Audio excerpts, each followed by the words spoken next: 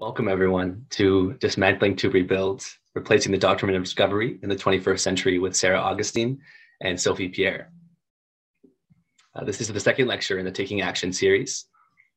My name is Jameson Schultz-Franco. I use pronouns he, him, or his, and I'm the social media and event coordinator with Resilience BC Anti-Racism Network. I'm a first-generation occupier of color of South Indian and German ancestry and born on the traditional territories of the Husainich First Nations. I'm joining you today from the stolen ancestral territory of the Musqueam Indian Band, the Stalo, Kikite, and Tsleil-Waututh First Nations, Coast Salish peoples, and the collection of nations that make up the Hul'qumi'num Treaty Group. I share this verbal land acknowledgement with an understanding of how powerful a word acknowledgement really is, and that accountability is really a key piece of acknowledging and walking in a good way on these lands.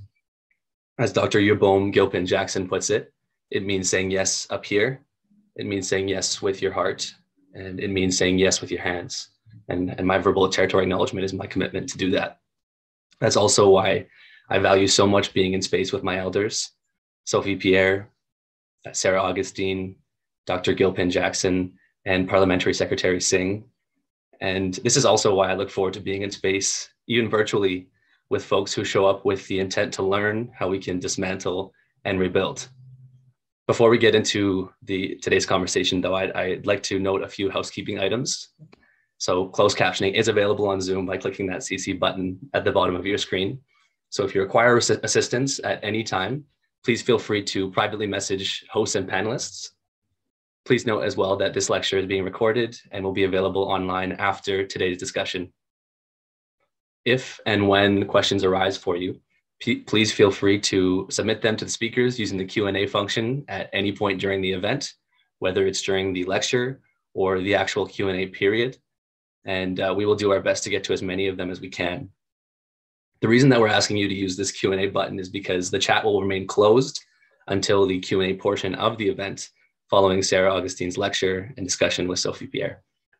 So in the interest of keeping this space as safe as possible for all folks attending, please respect our community guidelines, which are posted on this next slide and in the Zoom chat. Above all, there will be zero tolerance for those who promote violence or discrimination against others. Anyone who incites harm towards other participants in the chat will be removed at the discretion of the event hosts. I think it's really important to be clear of that when holding space for and with each other in conversations like these. So now to set some context for all those who are joining today's space, the Taking Action lecture series is a part of a partnership between SFU and the Resilience BC Anti-Racism Network. So the network is a network funded by the province, made up of over 30 nonprofit organizations doing work in communities across what is colonially known as BC. The network looks to stay connected support-wise and information-wise and offer trainings to prevent, and respond to incidences of racism and hate. You can learn more about the Resilience BC Anti-Racism Network at our website, which is actually available in 13 languages. And we have some tools that are available for folks to start on or continue on your anti-racism learning journey. You can also pick resources according to your learning style, which I find very, very helpful: videos, podcasts, interactive websites. And so we invite you to check those out. In the Taking Action lectures, we hear from activists from around the world sharing their successes and strategies for effective anti-racism work. Going beyond simply identifying the problems of racism, colonialism, hate, and discrimination, these lectures focus on ways we can adapt these strategies to take a decolonized approach to anti-racism work in communities across BC. So today is the second lecture in the series. For the first lecture, we heard from Dr. Eva Jewell, the research director of Yellowhead Institute, on structural racism and personal embodiment of anti-oppressive practices on the ongoing commitment of reconciliation. So links to videos and resources from that lecture will be dropped in the chat. So to open our proceedings today, I would like to introduce you to BC's Parliamentary Secretary for Anti-Racism Initiatives and MLA for the Surrey Green Timbers, Rachna Singh. As MLA, P.S. Singh was elected in 2017 and re-elected in 2020, yet her work ripples across communities all across these lands. P.S. Singh played a key role as a member of the Special Committee on Reforming the Police Act, who actually just released a report on transforming policing and community safety in BC. Rachna moved from India to Canada in 2001 and brings a vast amount of personal and professional lived experience to the space. She has worked as a drug and alcohol counselor, a support worker for women facing domestic violence, and a community activist. She has also worked to improve workers' rights as a representative with the Canadian Union of Public Employees. P.S. Singh, thank you so much for being here today. Thank you so much, Jamison. Always such a pleasure. And I really want to thank you for your kind words. I am very honored to be joining you from the shared territories of the Semiahmoo, Katsi, ʔaq'am, Kwantlen, ʔquyt, and Swasan First Nations. I really want to thank the SFU Public Care and Resilience BC Anti-Racism Network for your work in organizing today's lecture. And I want to recognize the importance of conversations. I know we are going to hear from the conversations that are going to be led by Sarah Augustine and former Chief Sophie Pierre. Today's lecture is on dismantling to rebuild, and I know I play a role within this as an elected official working with an anti-racism mandate in a colonial government. This is a deep and complex work, but a challenge that I'm committed to taking on. I want to take a moment to share a little bit about the work that we are doing through government as we seek to address systemic racism in British Columbia. And I'm very proud to see that Resilience BC is involved in this event. Our government launched Resilience BC in 2019 to ensure that we are investing in communities across BC to fight racism in a coordinated way. In addition to this, our government is also taking actions through initiatives like the Multiculturalism and Anti-Racism Grant programs, public awareness campaigns, and developing a K-12 anti-racism action plan. Recently, as Jamison mentioned, the Special Committee on Reforming the Police Act also tabled its report after conducting its review, the role of police with respect to mental health, harm reduction, and systemic racism. Our government is currently reviewing those recommendations. As you are likely aware, earlier this month, our government also introduced the Anti-Racism Data Act. The Act supports the collection of demographic data, for example, information about identity, ethnic background, or age. Government at this time collects some of this data, but there are gaps. And this legislation will support more consistent collection of data and help us identify where racism exists in government systems, programs, and services. This is a critical information as we work on combating racism and making programs better for everyone.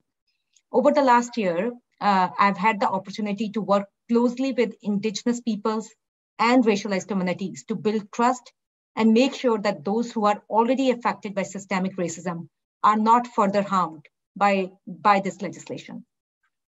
And we recently invited all British Columbians to provide their input through an online engagement.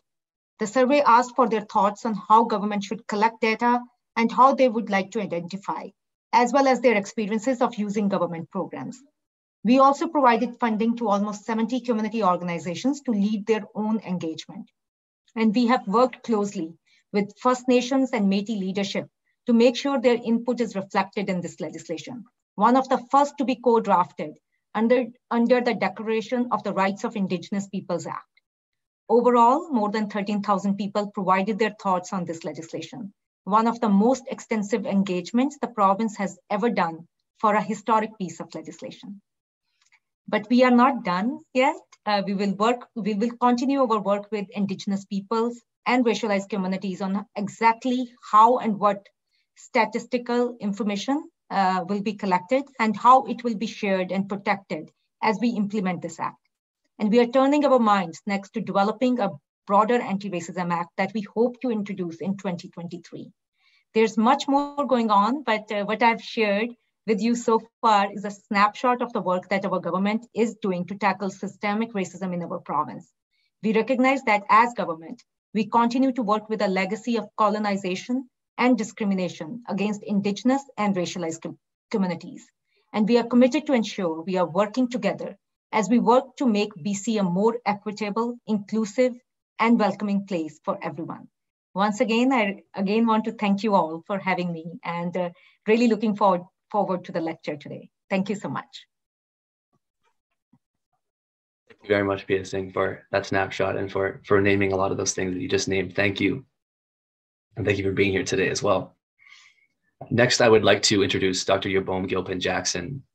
In January 22, Dr. Gilpin-Jackson was named SFU's first Vice President of People, Equity, and Inclusion. Yabom is an award-winning organizational development leader and scholar who centers equity, diversity, and inclusion in all she does. Throughout her career, which has spanned the public, private, and nonprofit sectors, she has helped people and organizations build capacity for transformational change. As mentioned in her TEDx talk, How to Get Past Its Connection to Social Change, Dr. Gilpin-Jackson brings her mind, her heart, and her hands to this work. This rings true as communities across these lands learn from her on how to advance EDI and belonging in workplaces and society. Yabom is an SFU alumnus, as well as an associate professor in the Beatty School of Business. She is also the founder of Supporting Learning and Development Consulting, Inc. Dr. Gilpin-Jackson, thank you for your presence here today. Thank you so much, Jameson, and thank you. A heartfelt gratitude to you, Parliamentary Secretary Singh, for having joined us today, and just a huge shout out for all your work, which is setting so many strong foundations for all of us in the province as we move forward with this mandate for equity and anti-racism, specifically as we step into this conversation today. And I want to, before I go any further, I want to acknowledge that I am joining today from the traditional unceded and still occupied territories of the Musqueam, Squamish, Tsleil-Waututh, and Coquitlam peoples. It is my pleasure to bring you greetings from President Joy Johnson and the executive of Simon Fraser University. We are privileged and grateful to be partners with the Resilience BC Network to have these opportunities to create space for learning together, to stretch all of us, and in particular, to stretch all of us towards action, to integrate, as Jameson knows and mentioned about my work, to integrate head, heart, and hands. I firmly believe that it is not enough for us to just raise our consciousness on this work. It is not enough for us to be in reaction and take token actions. What we need is a deep level of consciousness, is a measured consideration of actions that build towards sustainable transformation, and a commitment to take that action over time. So whether you're joining today and you're in what feels sometimes like the very slow work of transformation towards an equity-centered future, or whether you're in the midst of action that feels meaningful and supportive and is moving forward quickly towards that future that we're creating now, I just invite you today to listen deeply. What a treat to have the conversation that we're about to step into with Sarah and Dr. Pierre. So thank you for your presence here on behalf of SFU. I think the very notion that we are partnering with Resilience BC, that we are hosting this conversation through SFU Public Square, is as a signal of our commitment. My role, I wish I had a fancy framework to share with you of what SFU is up to with equity. I don't have that yet. I have just arrived, I was announced in January and just arrived in the role within the month.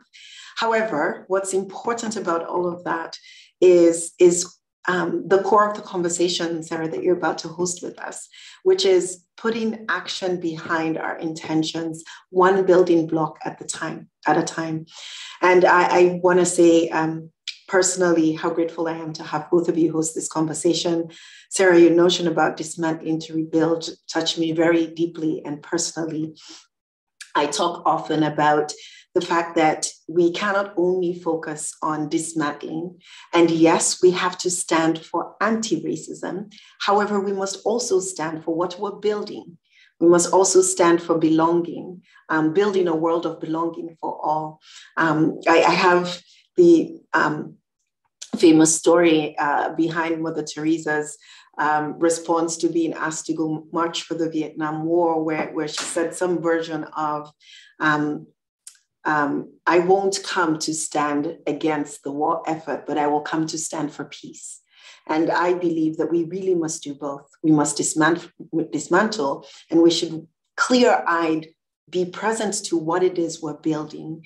And I'll just also comment before I turn it over to Jameson, who I know will introduce both of you more fully, but wanted to comment on the fact that on what really touched me about the way you describe the doctrine of discovery, which everyone here is about to hear, as a theological, philosophical, and legal framework that gave Christian governments the moral and legal right to invade and seize indigenous lands and dominate indigenous peoples, setting the stage for colonization, as well as the enslavement of African people by Europeans.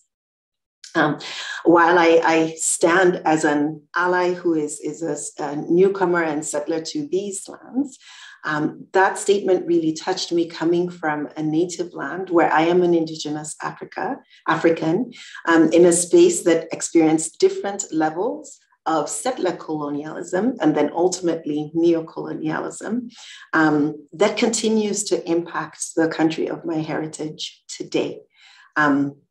From all the perspectives you raise, including faith perspective, coming from an interfaith family and all of that. So just to everyone, I'll encourage you to be present with head, hands, and heart.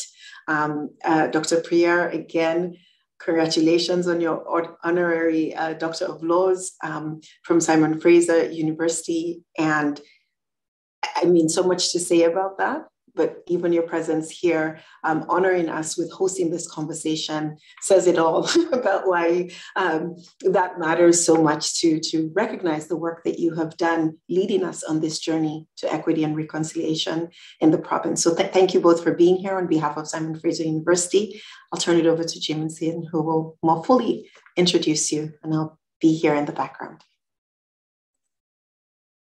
Thank you, Dr. Gilpin-Jackson. I appreciate you grounding this conversation today in your lived experience and wisdom. Thank you. Next, I have the pleasure of introducing Sarah Augustine. Sarah is a Tewa descendant of the Dismantling the Doctrine of Discovery Coalition and the executive director of a dispute resolution center in the middle of what is colonially known as Washington State. This center, as well as Sarah's home, is located within the Confederated Bands and Tribes of the ʔaq'am Nation. She is also the co-founder of the Suriname Indigenous Health Fund, where she has advocated for vulnerable Indigenous peoples since 2004. She has represented the interests of Indigenous community partners to their own governments, the United Nations, the World Health Organization, and more. Sarah is a columnist for Anabaptist World and co-hosts the Dismantling the Doctrine of Discovery podcast with Sherry Hostetler. She is author of the book, The Land is Not Empty, Following Jesus and Dismantling the Doctrine of Discovery, published by Herald Press in 2021. And I think you'll be joining in conversation with Sophie Pierre about this in a little while. But first, I just want to say, Sarah, it's an honor to be in space with you today.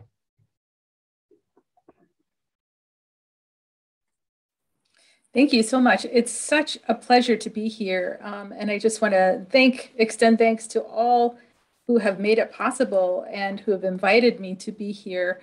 I'm sharing this evening as a representative of the Dismantling the Doctrine of Discovery Coalition, and I'm speaking to you from the homeland of the Confederated Bands and Tribes of the ʔaq'am Nation in what is now called Central Washington State.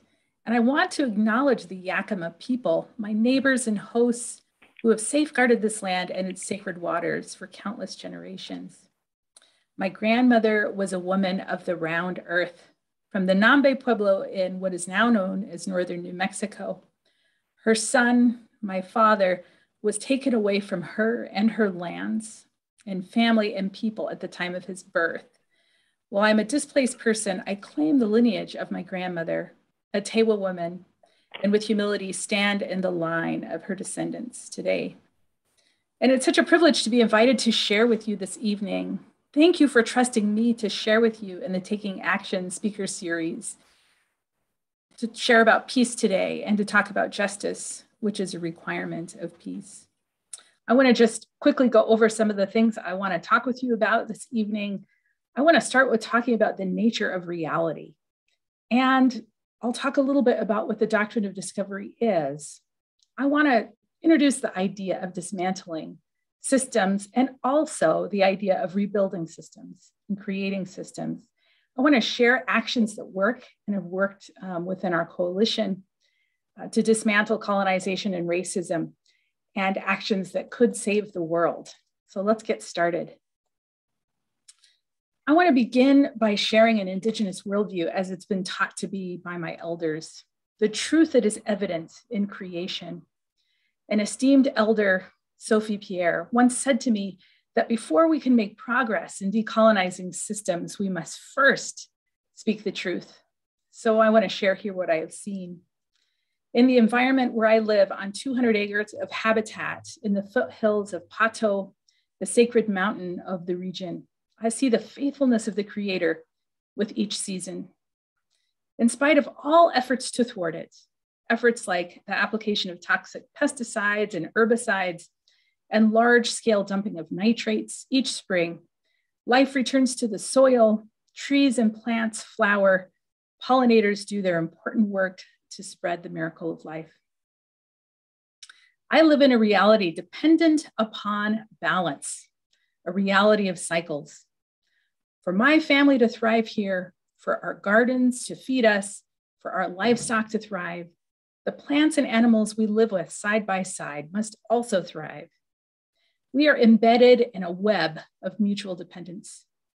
Each morning at dawn, I acknowledge my dependence to the rising sun, acknowledgement my people have practiced for untold generations.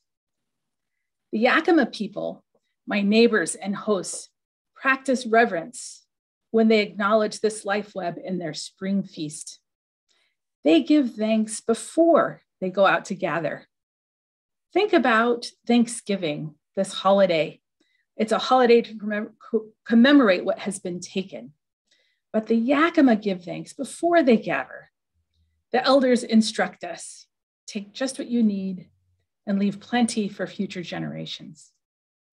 On the ranch where I live, I harvest golden currants and elderberries each year and chokecherries, which I use to make juice and jelly. These are native plants in the region. If I wanted to be efficient, I could strip the plants of every single berry and have an abundance of juice in my pantry that might last for, I don't know, years. Instead, I take just what I, my son, and husband will use for the year and leave the majority to the community of birds who share this land. They then are able to seed new plants as they fly overhead, propagating abundance, increasing the yield by seeding additional plants. We learn from creation the processes of life, the nature that is self-evident in the spirit of life, and our place in it. The ʔaq'am say this: when the hunter climbs to track his prey, he knows his brother waits for him. We are connected. The survival of one determines the survival of the other. The prey is not objectified or subdued. His sacrifice is honored. The nature of reality that I have learned from my elders is at odds with the reality and the narrative of the dominant culture. I have been taught by my elders that we live in a closed system of mutual dependence. What is a closed system? It's a physical system that does not allow transfer of matter in or out. In other words, in the closed system of our earth, there is no new water or air or soil. The life support systems of earth are fixed. The earth is all we have. And we are mutually dependent. What one does impacts every other. This is in stark contrast to what I've learned from the dominant culture. The dominant narrative says that progress is linear in time and evidenced by accumulation. In this view, the earth is characterized as a set of raw resources to extract in service to a project called progress. Success is the accumulation of wealth, power, and security. Each individual amasses these things for himself or for herself within her lifetime. A successful life is one evidenced by taking more than one's share and amassing resources. In an Indigenous cosmology, or anyhow the one that I've been taught, the elders instruct us, take just what you need and leave plenty for future generations. The dominant vision of progress is imbued with the logic of extraction, taking what I want to fulfill my wishes from the earth, which is perceived as an object or a series of commodities. Extraction is rooted in the concept of dominion and domination and is justified by the notion of perpetual growth, which is the basis for capitalism. Extractive logic threatens every system of life on the earth through the pollution of air, water, and soil. Indigenous cosmology does not view the earth as a multitude of commodities to exploit. Rather, the earth is a living system made up of living systems of distinct living beings. The Mayan community I am currently in relationship with argues in defense of their homeland. The sacred water they defend is a sacred being with whom they are in relationship. It is not a resource to be exploited or conserved. It's not a resource at all. It's a being. Applying extractive logic to complex problems like climate change results in unviable solutions that are not consistent with the principles of life.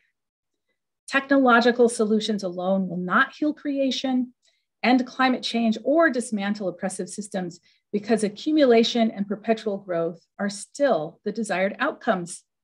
When reducing carbon is the goal, extractive logic is ready to sacrifice one life support system for another. While mining endangers soils, aquifers, and community health for Indigenous and vulnerable peoples around the globe, it will be amplified in the rush to identify what are termed sustainable sources of energy. Mining industry specialists note that significant growth of low carbon technologies such as wind turbines and electric vehicles should boost demand for the raw materials needed for those technologies. As the global electrification of industries continues, electric vehicles and batteries will create growth markets for cobalt, lithium, and nickel. So these are optimistic words coming from the mining industry. The International Energy Agency states, clean energy technologies generally require more minerals than fossil fuel-based counterparts. An electric car uses 5 times as much minerals as a conventional car, and an onshore wind plant requires 8 times as much minerals as a gas-fired plant of the same capacity. Even in fossil fuel-based technologies, achieving higher efficiency and lower emissions relies on the extensive use of minerals. For example, the most efficient coal-fired power plant requires a lot more nickel than the least efficient ones in order to allow for higher combustion temperatures. European settlers on this continent believe land should be used for the highest and best use. The idea of highest and best use was coined by early economists and is found as early as in the Maine legislature in 1831, where it was used to refer to the assessment of real estate. The technical definition is used in property evaluation, and it is reasonably possible, appropriately supported, and financially feasible that result in the highest economic value.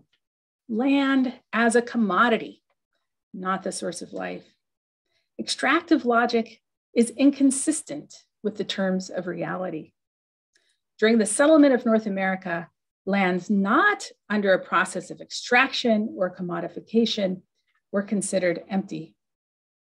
This model, followed to a logical conclusion, has resulted in alarming signs of climate change. As a species, we humans now find ourselves grappling with the choice. Will we follow a path of rational analysis and consensus building, or follow the biological model of species extinction?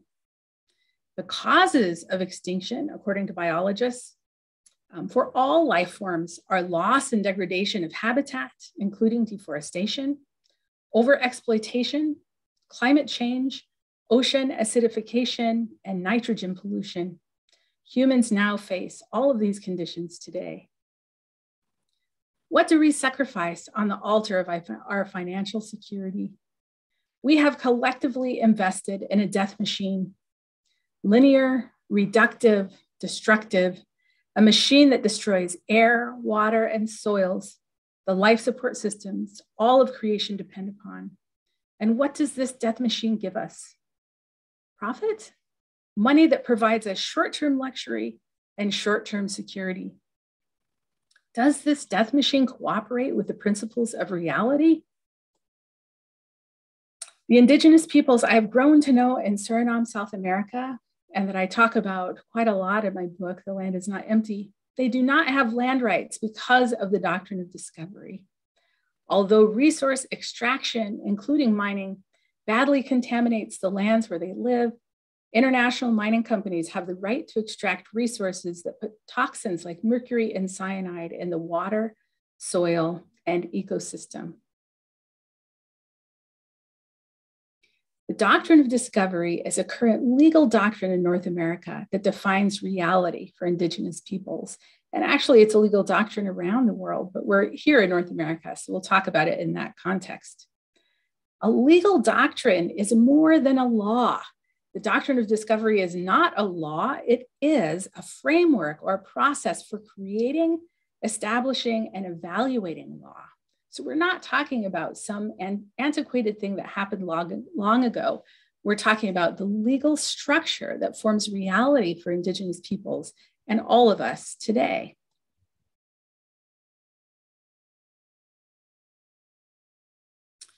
I want to talk now about dismantling systems. And to begin, I want to say that decolonization is climate justice. And there is no climate justice without decolonization. Colonization introduced extractive logic because it is based on extractive logic. Thinking we can end climate change without ending extractive logic result in actions that promote more extraction, such as increasing mining, and further endanger our life support systems. Because extractive logic is inconsistent with the reality that we live in which is a closed system of mutual dependence, it is doomed. So we decolonize for our own survival. And decolonization is not a symbolic act. Decolonization is not a metaphor. It means relinquishing control of a subjugated people. It means identifying, challenging, revising, and replacing assumptions, ideas, values, and practices that reflect a colonizer's dominating influence. For the coalition, this means seeking sovereignty for indigenous peoples, that is, affirming the rights of indigenous peoples to self-governance and struggling with indigenous peoples for this sovereignty. It also means land return, returning traditional lands to indigenous peoples. I say again, solidarity is not symbolic. For example, it is petitioning the Department of the Interior to require indigenous approval of all federal land use permits, where every fracking permit granted in Canada must be approved by the First Nations most affected. What impact might that have on drilling and fracking? To make this happen, it means getting on the phone with your friends, coworkers, neighbors, and family members, and encouraging them to get on the phone to their legislators, set up meetings, write editorials, use all the leverage at your disposal to push forward this agenda. We must seek systems, build systems that seek repair. And this starts with truth-telling. Institutions often want to apologize to start and end with an apology, as though a fleeting discourse they control exonerates them from taking responsibility for changing systems. Apology can't be the beginning because reconciliation or the restoration of friendly relations cannot occur without conciliation or the action of stopping harm and seeking mediation between the one who committed harm and the injured party. The first step in repair is to take responsibility, to tell the truth, to listen to truth-telling, and to admit what happened, to take responsibility for the damage that has occurred. The most effective way to transfer trauma is silence. The first step in stopping the transfer of trauma is to tell the truth. The second step is to actively seek repair. Words are not enough. Systems are created to unfairly benefit one group over another, and variables must change for the system to change. Often, these variables are policies and laws that intentionally harm Indigenous peoples and separate them from their traditional lands. The most effective way to transform trauma is conflict resolution, stepping into conflict and finding mutual resolution. This act is humanizing, and it takes as long as it takes. Some institutions and even people avoid conflict resolution because it means facing anger. But anger is an expression of worthiness. Anger is the beginning of ascent from damage to transforming trauma. The third step of seeking repair, once relationship is established and repair is embarked upon, only then is it time for apology. Osage theologian and scholar George Tinker says, "We will accept your apology when you give us our land back." I want to now talk about some systems of repair in my experience. The TRC of Canada, the Truth and Reconciliation Commission. It began with truth-telling, and it was led by Indigenous peoples for Indigenous peoples. There are 94 calls to action that are stated, which include reducing Indigenous children in care, which means ending removal of Indigenous children from their kin and their homelands, bringing an end to erasure in the education system, decolonizing health systems and criminal justice systems, and creating a pathway toward reconciliation by adopting the United Nations Declaration on the Rights of Indigenous People, just to name a few. I'd like to talk for a moment about the United Nations Declaration on the Rights of Indigenous People. This declaration sets out to create the minimum standards necessary for the dignity, survival, and well-being of Indigenous peoples. It too was created by Indigenous peoples for Indigenous peoples. It is a body of policy that was created by Indigenous peoples, and it is the body of policy we should step into and adopt as we're trying to identify just policy on behalf of Indigenous peoples. It was created to be adopted by UN member states, and it should be adopted as a constitutional amendment and therefore made supreme law. Creating a new land tenure structure and eradicating the current structure is what would occur if we adopted the United Nations Declaration on the Rights of Indigenous Peoples within our constitutional structures. The United Nations Permanent Forum on Indigenous Issues is another structure that was created by Indigenous peoples for Indigenous peoples. It's a place to organize and work together. An elder that I respect, Kevin Deere, is currently proposing that the UN recognize tribes as nations with the privileges of all sovereign nations and with the status of nations in the UN system, where they would be peers and equals to other nations at the UN. I also want to name our Dismantling the Doctrine of Discovery Coalition. At our coalition, our work is twofold. We partner and co-create relationship with First Peoples in campaigns that they lead. We stand together because our survival is interdependent. As leaders and earth protectors and experts in their own environments and our own environments, Indigenous peoples must identify outcomes that are appropriate in our own communities. The coalition assists as partners and co-conspirators in the struggle for life, not as helpers or service providers. The second tier that we do, the second role that we have in the coalition is to take responsibility. So the systems built by our society that benefit us are our responsibility to dismantle. As Christians, we acknowledge the doctrine of discovery as a Christian concept of domination that threatens Indigenous peoples, their lands, and all of creation, and it is our work to dismantle it. In the church, what is done in the name of Christ must be undone in the name of Christ. And the doctrine of discovery and dismantling it falls to people who are in the church today. The church is responsible for decolonization and must do this collectively as an institution. So I also want to share some actions and tactics that work in service to decolonization and in building new institutions that reflect reality and the systems of life. The first is building movements, not institutions. This boils down to meat and potatoes organizing, everywhere and all the time. We bring this with us to our jobs, our churches, our friends, our soccer teams, happy hour, the brunch crowd, because structures are integrated and multi-layered. Activism is not a thing that I do. It is a central part of my identity and who I am. This work is collective work. It is not individual work. Recycling will not fix this. Carpooling won't fix it. In fact, this is not about me, and it's not about you alone. It's about so much more. It's about us. We have to work for change collectively, change that you may not see in your lifetime. And the fact that you may not see it in your lifetime does not diminish the significance of the work or your contribution to it.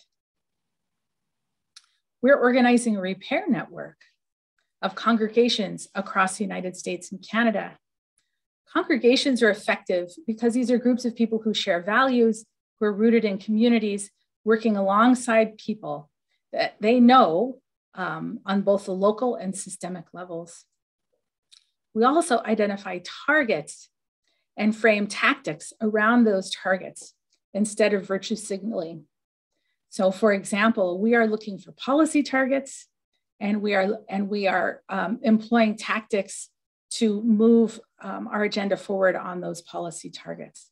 For example, we brought human rights language into the NICA Act, which is legislation that was passed in 2019 in the United States. And we're able to contribute human rights language to the NICA Act in partnership with the Mosquito people by identifying the appropriate Senate committee, recruiting allies from appropriate constituents, and getting on airplanes to meet with decision makers who were already contemplating legislation.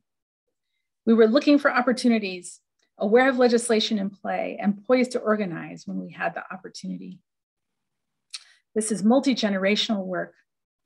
You are the representative of your ancestors, and you are alive now. You can show up on their behalf now. Your elders know stuff. I'm here today because of two courageous women who passed their mantles on to me. Tanya Fritschner, one of the creators of the UN Permanent Forum on Indigenous Issues, and Maria Chavez, who worked at the World Council of Churches and told me my contribution was enough, that just by showing up, I had earned the right to write the statement repudiating the Doctrine of Discovery on behalf of 350 global churches because I was ready and willing and able to recruit Indigenous leaders to help me. You are the example to the ones that will come after you. Your example demonstrates how to live with courage. You are creating the scaffolding for the world that they will carry on. We have to give them hope and preparation, and we do this with ourselves and our lives.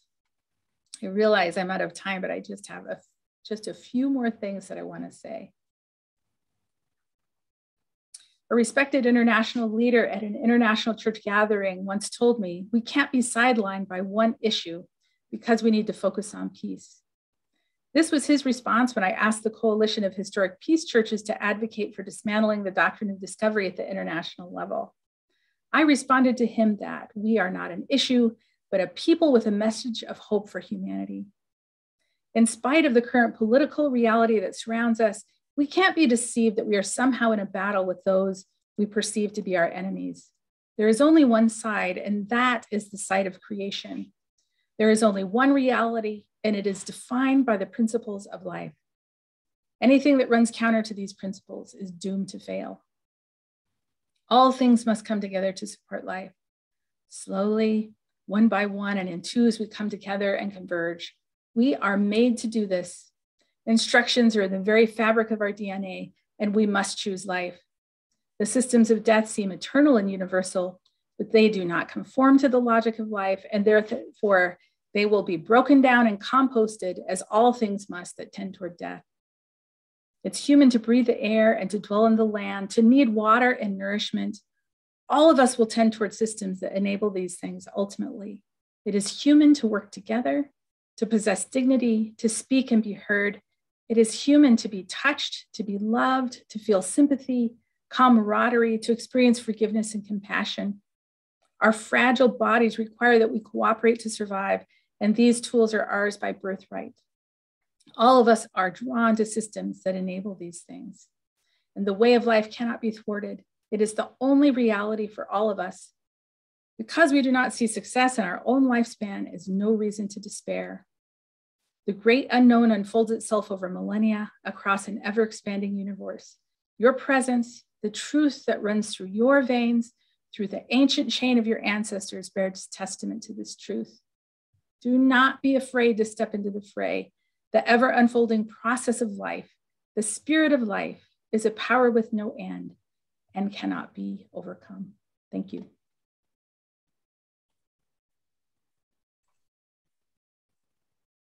Thank you, Sarah. Thank you for your very rich sharing. I am sitting in the words that you are sharing of your ancestors and so many pieces of wisdom that you shared in the last 30 minutes. I thank you for your kindness in sharing. As we move forward in this conversation today, it feels fitting that we are joined by incredibly respected leader, human being, and elder advisor, Sophie Pierre. Sophie is an accomplished Indigenous leader, distinguished for her resilience and commitment to First Nations economic development. She served on the council of the St. Mary's Indian Band, now known as ʔaq'am, of the Ktunaxa Nation for 30 years, 26 of those as elected chief. She also served as Chief Commissioner of the BC Treaty Commission from 2009 to 2015. She was recognized with the Order of Canada in 2016, the Order of British Columbia in 2002, and the National Aboriginal Achievement Award in the business category in 2003. She was also awarded an honorary doctorate of laws from Simon Fraser University in 2020. Since her retirement in 2015, she was recognized in BC Business Magazine as one of the top 50 most influential women in BC. She now spends her time as an elder advisor to her community and to the Ktunaxa Nation. Sophie, thank you for sharing your time and your spirit with us today. Thank you, Jameson. And thank you, Sarah. That was incredible, and it just carries on with the teaching that you have passed on to me, and I'm very grateful for that. I'll start off my comments by acknowledging and thanking the Parliamentary Secretary, Singh, and Doctor and Vice President at Simon Fraser, of which I can now proudly say that I am an alumni, Jilpin Jackson. What an honor to meet the both of you and to have you join us in this discussion. I bring you greetings. I bring you greetings from Ktunaxa. I am just outside of Cranbrook in my community of ʔaq'am, and I am in the middle of our homelands, our Ktunaxa, and I live in ʔaq'am, but I am Ktunaxa. Ktunaxa are on both sides of the border, as many Indigenous nations are. You know, we've got this 49th parallel that came along, and two separate entities that, with the blessing of the Doctrine of Discovery, put in a 49th parallel and divided our people into two. Said that half of the, well, depending on, and it really depended on just where our families happened to be at the time that the 49th parallel was put in there. I have no idea what happened on the 39th parallel, but probably something similar. The 49th parallel. So if some of our families happened to be in the south of our traditional homelands, then they became Americans. And my family happened to be up, in the northern part, closer to the where the mighty Columbia River starts. And so here we are, we're Canadians. But regardless, we are first and foremost always Ktunaxa. Sarah, the information that you've given us in the last half hour, and also in your book, I loved your book, and I really encourage everyone that has an interest and that wants to understand the Doctrine of Discovery to read Sarah's book. You started off and you talked about the truth and how that was so important. That because I mean, here in Canada, as you mentioned, we have the Truth and Reconciliation commission that made the recommendations, but the Canadian government's reaction to that, and the general public, including, like, it's right throughout industry, everyone, people are wanting to immediately jump to reconciliation. Okay, how can we fix this? Without ever really knowing why. You have to know the truth. Why is it that we're here? Because otherwise you're only going to put a coat of paint over the top of it. You're not actually going to fix it. So, and it's very important that we open that way, that we are very open about what the truth is. In the last couple of days, I was involved in a meeting with our elders, and we were talking about, and I noticed in the question in the question and chat that there was a question that was raised about how we now have the recognition of our own laws, because right now there's an opportunity through Bill C-92, which is the recognition of the child and family laws by, Canada has this act that they're putting out there that First Nations now can have their child and family or the recognition of their laws and jurisdiction in that. But it's still coming from that idea that, somehow the federal government has this authority to allow us to do this, when we have always done this. We've always had laws. And so, yes, now the discussion is how do we get these laws recognized? And so the discussion that we were having, we're talking about the long-term impact, starting from the Doctrine of Discovery and sort of culminating right now in the discussion we have around colonization. And when we use that word, there's almost like a finality about it. Like, okay, we've been colonized. Then we've got all these problems. And really, one of the elders had mentioned that they call it. It's not just colonization. Like that's kind of one description of it. But it was only an interruption. And that's the way that we have to look at this. It was simply an interruption. So, when we're talking about getting an apology from the Pope, I mean, we have to ask for that apology, I don't know how many times, so, and how can that be for real if you have to ask for it over and over and over again? So, and that was just to recognize the impact of residential schools on Indigenous children.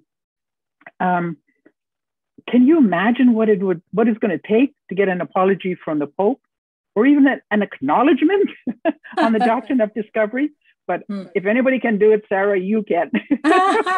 You can lead the next delegation to get an apology from the Pope. So, I speak only for myself, Sophie, but yeah. I would say, if I had an audience with the Pope, I would say, Sir, keep your apology. The Catholic Church is the largest landowner on earth. What we would like is land. Yes, exactly. And yeah, exactly. Yeah, because really, what does an apology? What is the significance of that? For me, it doesn't have a significance personally for me. But I just thought that would be kind of an interesting next challenge that let's go together. Yes, let's go. But as I was sharing my experience with you when we first met, and I talked about what our people, what the Ktunaxa, what we have done, and we have done this as a choice. It was a choice of our people to take something that is a result of the Doctrine of Discovery, the residential schools and the whole systems and everything that came out of what happened in residential schools. Here in Amok Ktunaxa, our Ktunaxa and the Shuswap Indian Band, the people that are here in our territory with us, we made the decision that we would take that former residential school, after it had been shut down for about 20 years and it was in total disrepair. I mean, it was really starting to look pretty ugly. And it kind of was a really good example of just how we were feeling about what happened with the residential school. We had one of our elders that said that if we thought that we had lost so much within that residential school, to go back in there and get it. And you look at this building, it's falling down, it's ugly. And we thought, like, what is she talking about? Eventually, we figured out what she was talking about, and we took that, we made the choice. Nobody else made it for us. Nobody came along and said, this is a good idea, this is what you should do. It was our people ourselves. We made the choice that we would turn a former Indian residential school that had so much negative, and everything around it was negative, and that we would take that back so that we are not continued victims from this, from what happened in that place, that we would take that back, that it's ours. We will take that back and we will change it. We will move forward.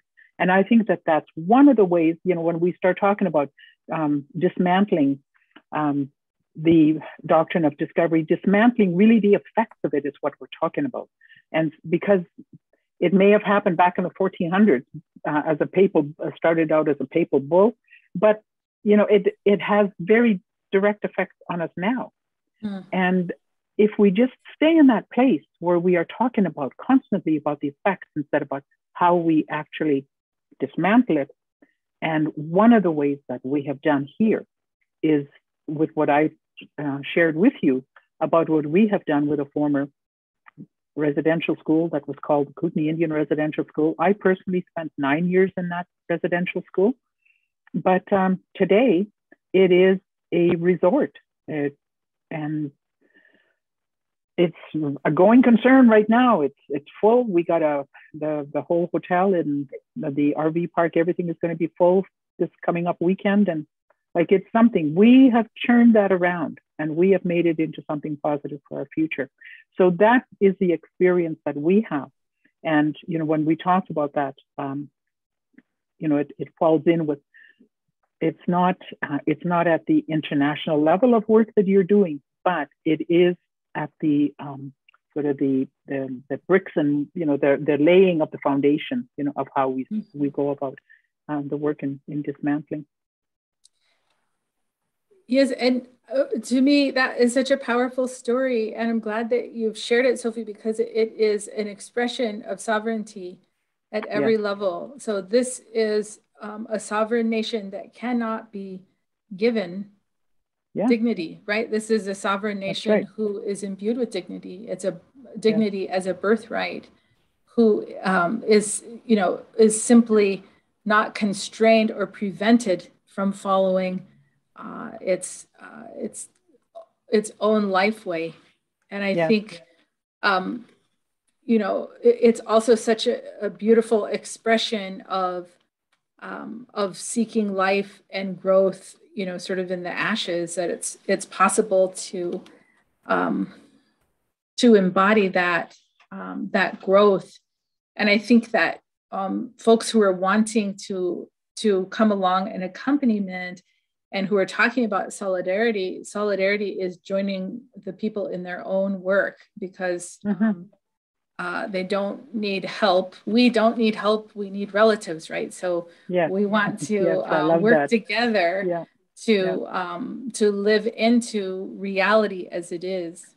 And I love what you said about colonization is an interruption. When I used to teach sociology at Heritage University here on the ʔaq'am lands, I would draw a line on the chalkboard and say, let's imagine this is 10,000 years of human beings similar to ourselves, 10,000 years of language with humans. How much of this line would be universal electrification in North America? 70 years, this is not reality. It's an experiment, right?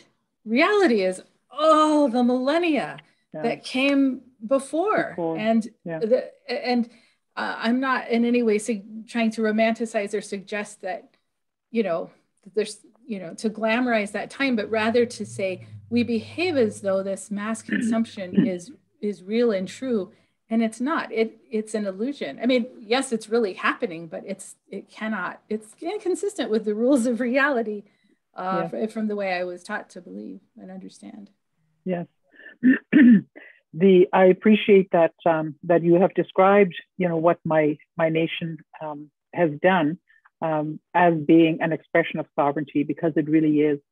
And the constant challenge, though, is to keep that narrative alive, because otherwise it's so easy to get caught back up in everything that tries to pull us down. And because although we're getting more better education, across the board, there is still a lot of racism, that goes on, and people do get pulled down, and then they start, our own Ktunaxa people, they start to question, well, what is happening here, that how we have gone to express our sovereignty, is that really something, that is real? And, of course it is. It's this interruption that has happened. Once we recognize that this is simply an interruption, and we have a very solid grounding still in who we are as Ktunaxa, in our cultural beliefs, that is what's going to carry us forward beyond this interruption. Yeah, it's not what all the other trappings that come along trying to dismantle who we are as Ktunaxa. I think what you're saying is so important, in that we define reality regardless of the noise that we may hear in the narrative of the dominant culture in the press and social media and all the different ways that we hold reality in our culture, our cultural knowledge, the knowledge that we contain in our ancestral lines, and that is true and real, and we can hold that and see it for what it is, instead of being convinced by these other voices. Yes, exactly. Yeah. So I think that we will now move along to the question and answer. This time has gone by so fast, but then of course it always does, hey, when you're having a good time. So Jameson, I know that there are many questions that have been coming in, and so turn that over to you. Thank you, Sophie. Yes, I believe the first question we have here is someone's asking here if you might talk about the context of the reconciliation necessary within Indigenous nations and between generations and privileges. It's the question. I'm sorry, can you say it again? I'm not sure I understand. Absolutely. I wonder if you might talk about the context of the reconciliation necessary within Indigenous nations and between generations and privileges, is the question. Okay, so I appreciate that question. And so I'm going to speak to it briefly. Well, actually, I should start by asking Sophie, do you want to respond to that first? No, you go ahead. Okay. That you've started to put your thoughts together. That's good. Okay, so I think it's really important to acknowledge that Indigenous communities are not monolithic, that they're diverse like all communities are. And sometimes we hear a narrative that I hear is, folks from the dominant culture who are well-intentioned will say, well, I want to get involved, but I can't because all the Native people don't agree on that topic. And so when you agree, then I will be ready to get involved. And so often I will say, okay, I'm in the United States, and so a big issue we have here is gun control. And I'll often respond to that and say, well, when all the white people agree on what to do about gun control, then I'll get involved.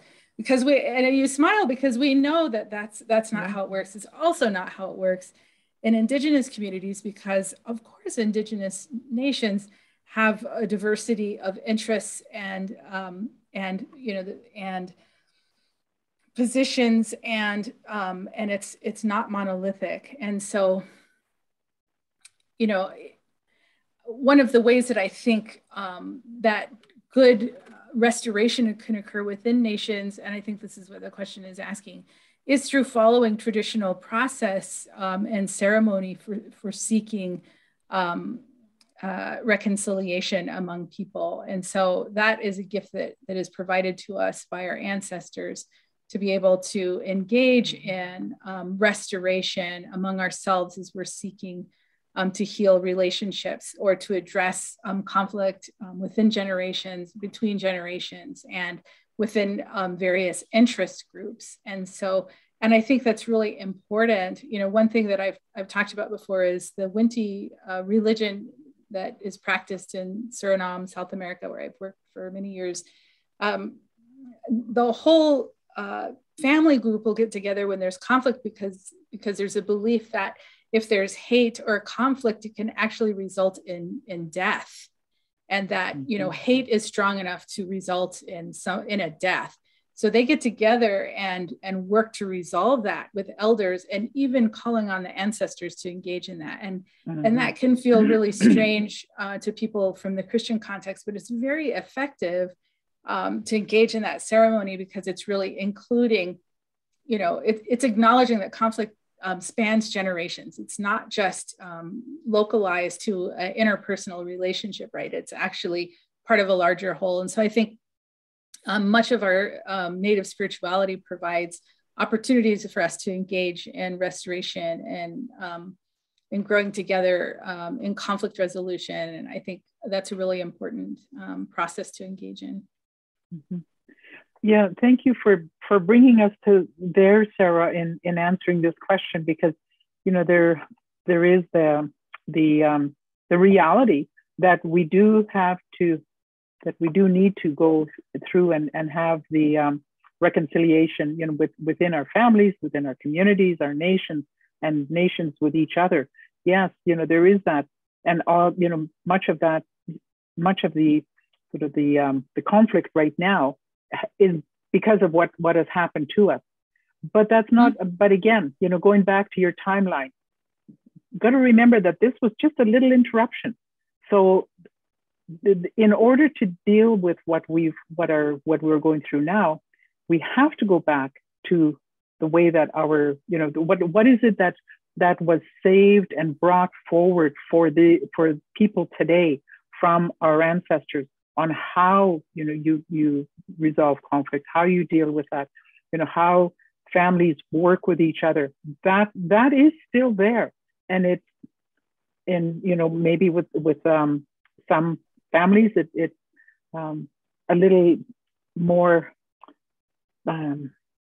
it's not as strong, but there are enough of us around that we can help that. And this is where our discussion was going to yesterday, or the last couple of days, when we were talking about, you know, our own developing our own legislation in child and family protection.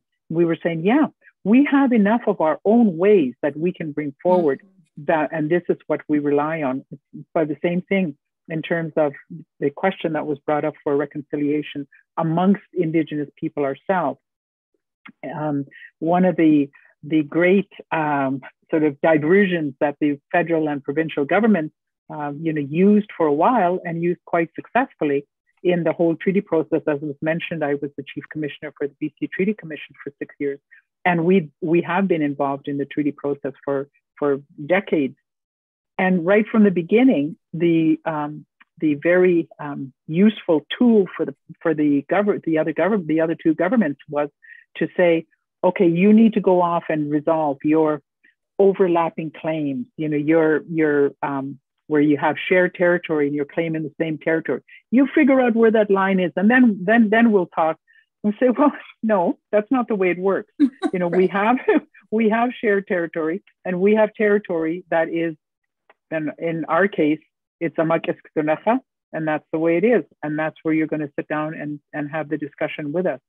But it's that type of, just that expression that that being sovereign, you know, that just do it kind of mentality, that you exercise your sovereignty without letting, you know, all these other distractions come in. And I think that applies as much to the larger political questions as it does to the reconciliation that needs to happen within families, within communities, and within nations themselves. Yeah. Thank you for that bricklaying from both of you and building all that context. Thank you very much. We have another question from Dr. Paul Kingsbury, who is part of the SFU Faculty of Environment and Geography. And he says, thank you for your very important and wonderful presentation, Dr. Sarah and Sophie. Could you please talk about how we might usefully activate Jesus's mandate to bring good news to the poor, liberty to the captives, freedom for the oppressed, page 209 in your excellent book, in predominantly secular places like university? Thanks for all your good work and words as well. So the first thing, I have to make a correction and just say, I'm no doctor. I don't get to to take responsibility for that privilege. Although I did engage in PhD studies, I didn't finish, so I'm just a person. Anyway, so one of the things that talking about the mandate of Jesus, if you'll forgive me for just a minute, in a secular environment, you know, Jesus says in Luke, the Spirit of God is upon me to bring good news to the poor, right? And he states the levels of his mandate. And so from my point of view, this is the mandate of every person that is following the Jesus way, whether Christian or secular, that the Spirit of God is upon me. That Spirit of life is upon me. That we don't say Jesus is different, Jesus is separate, Jesus can do that because Jesus is Jesus. No, that Spirit of God is upon me to bring good news to the poor. That is my mandate. That is my responsibility to show up in every space with that mandate. The Spirit of God is upon me. Why? Because I'm alive today. Because I am the descendant of my line. Because I am the representative today of my grandmother who lost her son and who was who had her own precious child taken away from her. And she's gone, but I'm alive. How do I stand up for my people today? How do I stand up for all people today in defense of creation? I have the ability to do that because that is my mandate too. And that is the mandate of everybody who is following the Jesus way, or the pathway of life. And I think that that is not something you have to believe in substitutional atonement in order to own that mandate. And I think that's the power of that message that is freedom from oppression. That and Jesus speaks very clearly the message of Jubilee, which is to say a reordering of human systems with justice at the heart. That it's release for prisoners, and it is freedom. You know, it's freedom for the captive, and it is sight for the blind. And who are the blind? The people who are burdened by privilege, who don't even see systemic inequality because it's invisible to them as the beneficiaries of systemic injustice.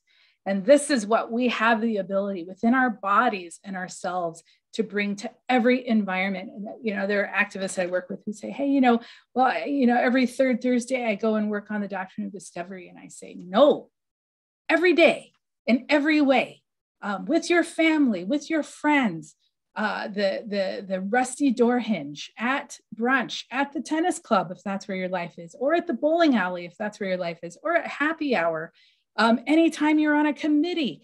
How are you advancing the purpose of mutual dependence in a closed system? Because that is what will win the day. All of us showing up all the time and working collectively.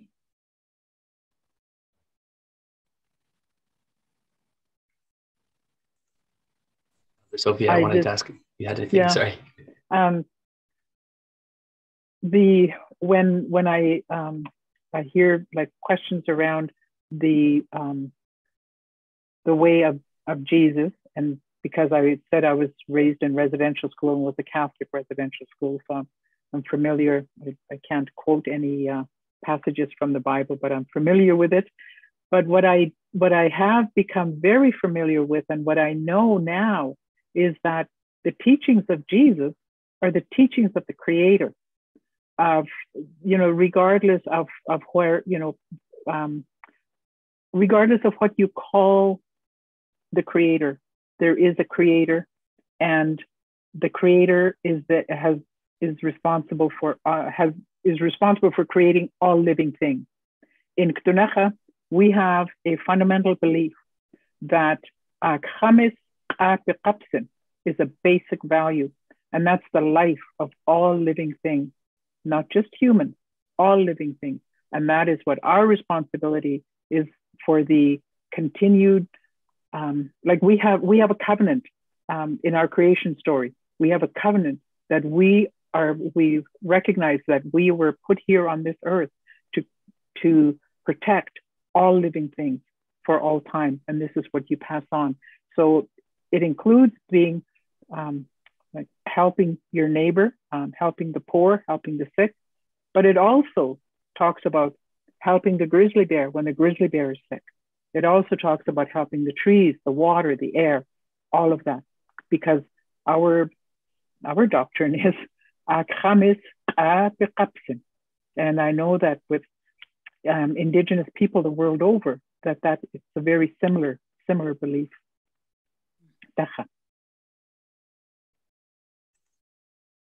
Continuing to put note on this mutual dependence within a closed system and equality for all life, like that is such a powerful thing, especially in relation to continuing the work of our ancestors. I believe this next question is very much in line with that. Emmanuel asks, Auntie, out of respect, Auntie Sophie, I admire your enthusiasm in staying power to this cause. How would you encourage others that lose faith because change, if any, is so slow? Perpetrators go unpunished while we still suffer racist acts and processes. Yes, it does get, the burden gets heavy.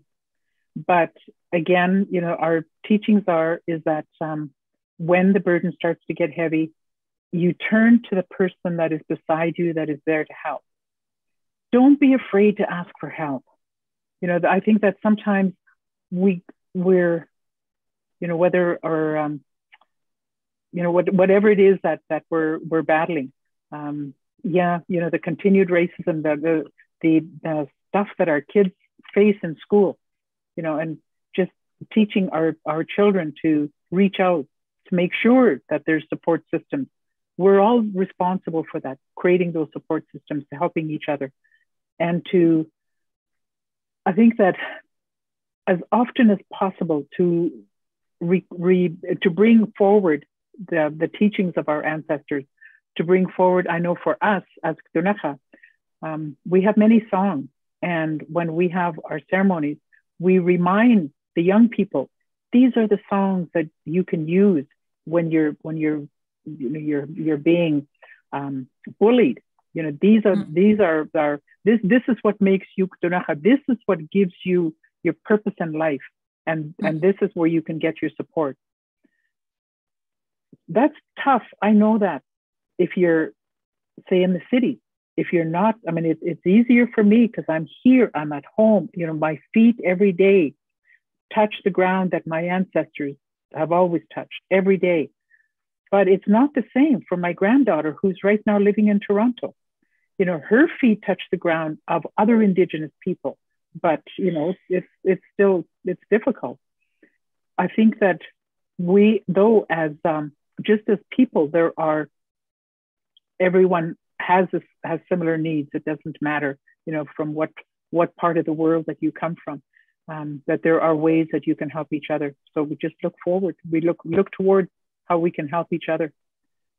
And with, for like our Indigenous people, remember, always know who you are and where it is that your feet need to be touching that ground. And no matter how hard it is, once in a while, get back there and touch that ground.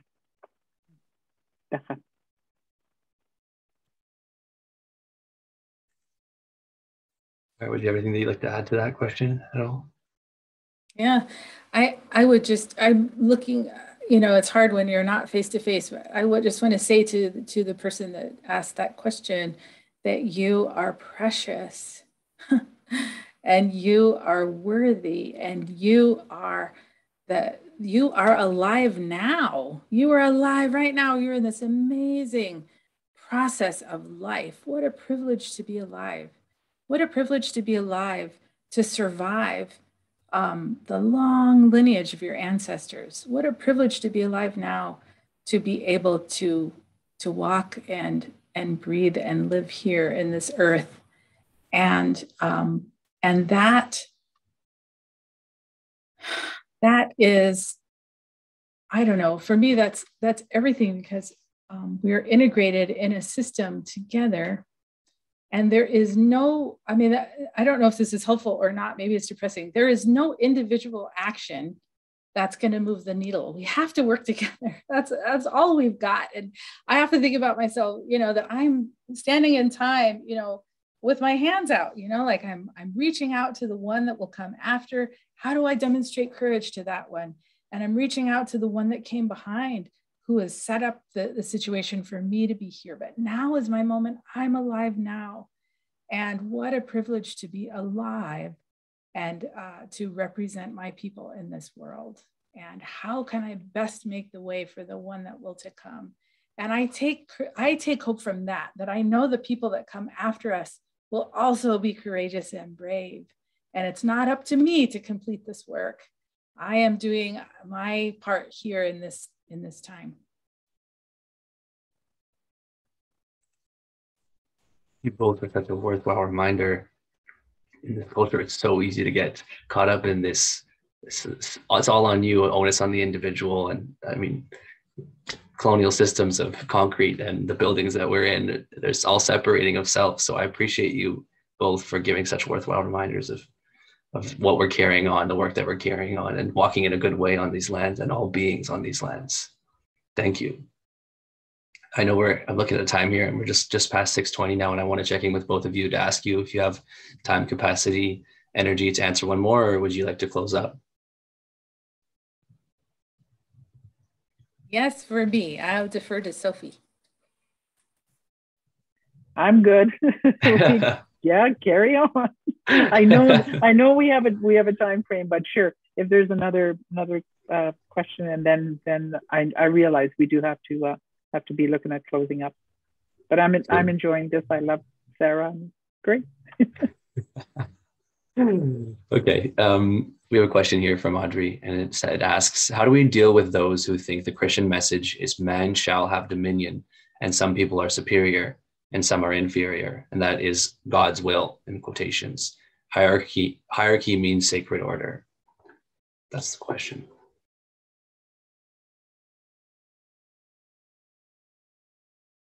Yeah, if you don't mind, Sophie, I'll take a stab at it. I just always return to the mandate of Jesus, and some of what I'm learning from Sophie in your words is to just blast through. I don't need to engage all of that. I am here, I have dignity, and I know what is true, and that isn't.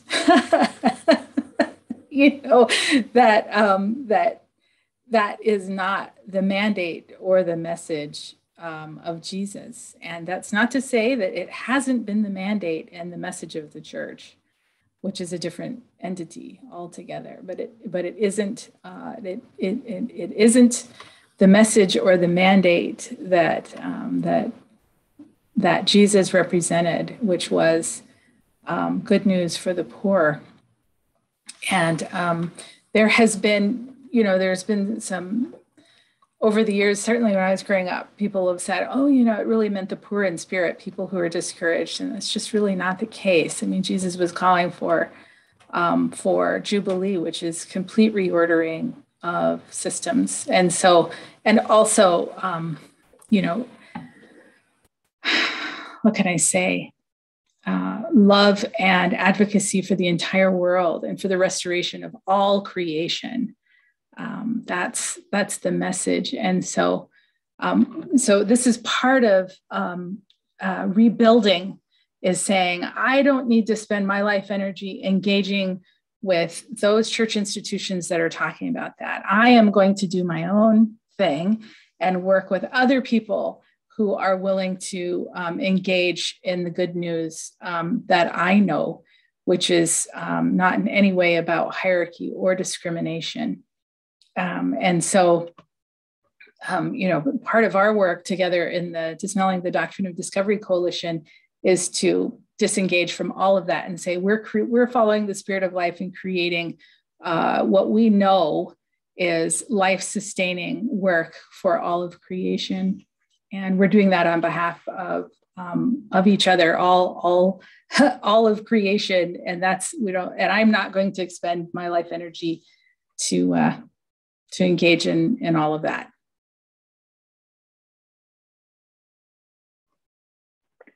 I believe that from the time of creation, the fundamental principle of ʔaq'am was very strong among all living things, like man, animals, everything. And it's only very, very recent that this whole idea, because the idea that you described about some being greater than others, I mean, that comes from that papal bull. That was a lot of bull that somebody needed to deal with. And there's that, like, hey, we some of us need to be where we think that we're bigger than others, and we have we need to have more power than others, and it just took off from there. And so I know that from all the indigenous people, I mean, because at some point we are all indigenous. We all come from somewhere, and we're indigenous. There's that common belief about the importance of life for all living things, the importance of ʔaq'am. So yeah, just plow on through. Some people need that, need to feel that they're lorded over others. Well, what happens there. Remember that the people that you meet on your way up, you're going to meet those same people on your way down. So you better be nice to them.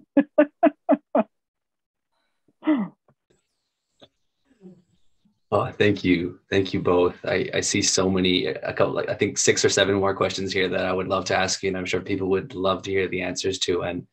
And so maybe we'll keep moving on and close up here in this conversation today. And I do want to say thank you so much, both of you, for your energy and time today. I raise my hands in gratitude for both of you.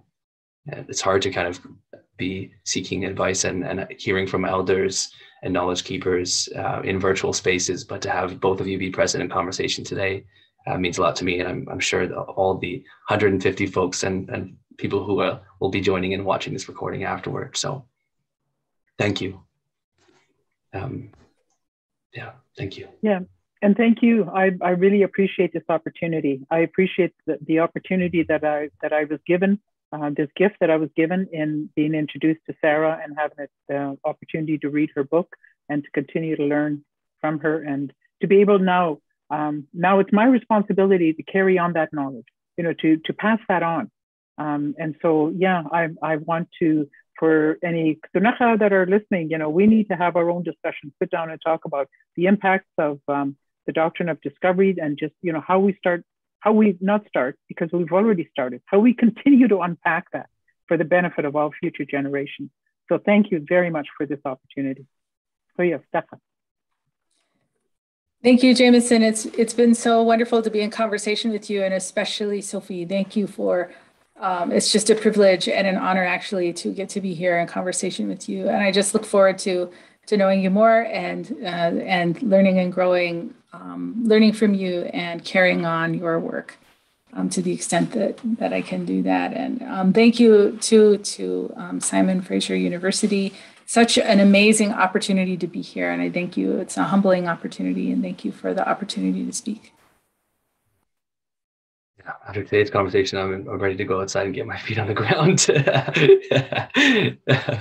Absolutely. So I just want to also echo your words of thanks, Sarah, for SFU Public Square and the Resilience BC teams for their work on this event, and to Accurate Real Time for providing closed captioning. Stay tuned for a follow-up email with a recording and other resources from this event. And thank you all for joining us this evening. I hope you have a wonderful rest of your week. and can find healing and knowledge from today's conversation as I did. So thank you.